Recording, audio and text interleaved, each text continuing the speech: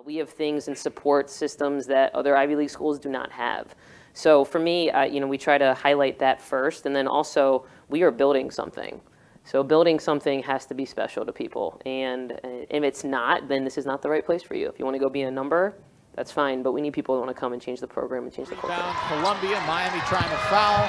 4 seconds left. Columbia wins the Miami Thanksgiving tournament. 71-78, the final score. Terry, your big thoughts coming out of this game this afternoon.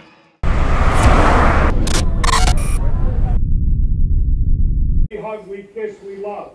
And when people say to me, how do you get through life or each day, it's the same thing. To me, there are 3 things we all should do every day. We do this every day of our life. You're going to have, what a wonderful, number 1 is laugh. You should laugh every day. Number 2 is think. You should spend some time in thought. And number 3 is you should have your emotions move to tears. Could be happiness or joy. But think about it. If you laugh, you think, and you cry, that's a full day. That's a heck of a day. You do that 7 days a week, you're going to have something special. And every day we're competing hard. Every day we're learning lessons. And we face adversity every day, and we're constantly battling back, constantly sticking together. And if we can do that every day, like, we're going to have a great season. And we're just very excited because we've had some great wins. We have a lot of confidence under our belt.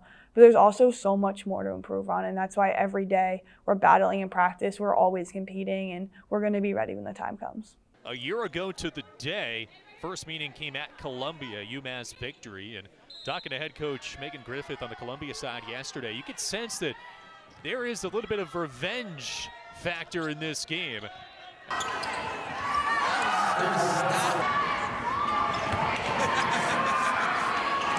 you got a lot of seeds. Oh, fantastic. Now it's time to wake 'em up. Very impressive victory. They've won their 6th consecutive game, and the Lions victorious here at Amherst.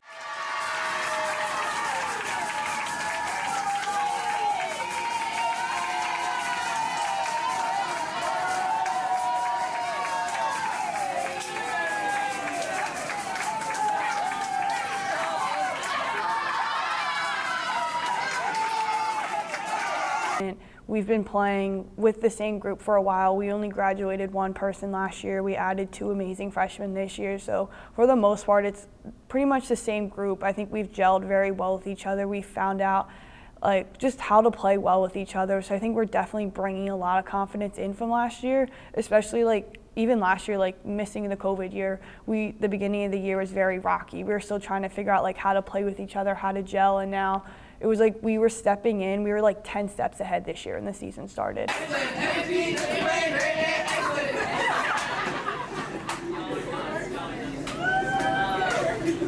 All right, so 1, really proud of you guys. Really, our staff was just out there just saying, I know, it wasn't pretty at all times, right? We got a little tired at the end of the game. We made some choice decisions, but for the most part, you dominated that game from start to finish.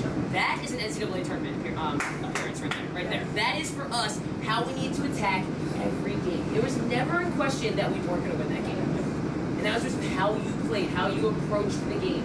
I'm so proud of you guys because you also showed me that you can handle some adversity. You can handle being yelled at a little bit and being gotten into it. You respond the right way.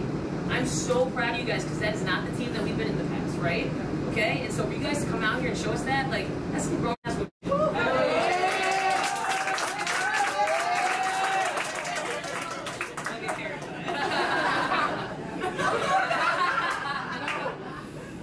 I've said I have a different mentality, but I think everybody on the team has a different mentality, and that carries over. The freshmen are different than freshmen we've had in the past.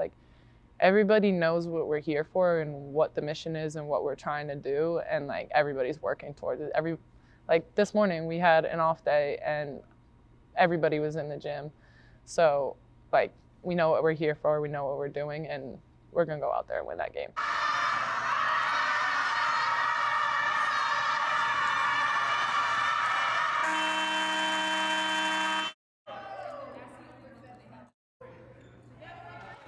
Watch this, wait, Cam, we're slipping. I'm in mid here,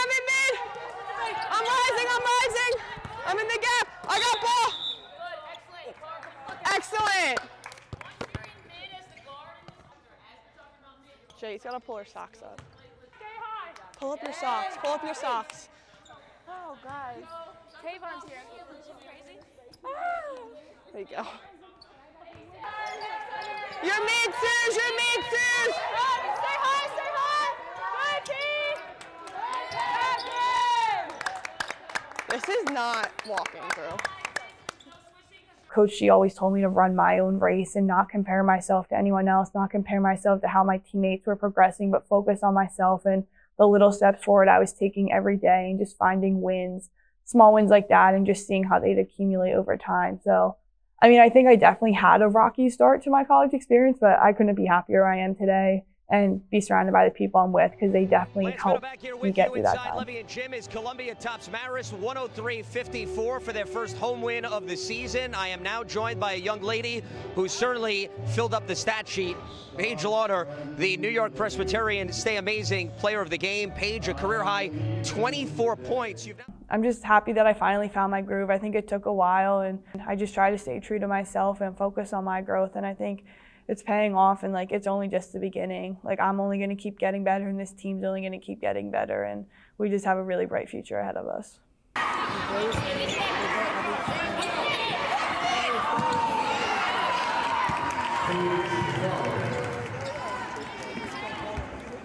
Like I'm not leaving here without a championship. So that's the mentality. I'm not leaving here without a championship. So I'm going to do whatever it takes to make that happen.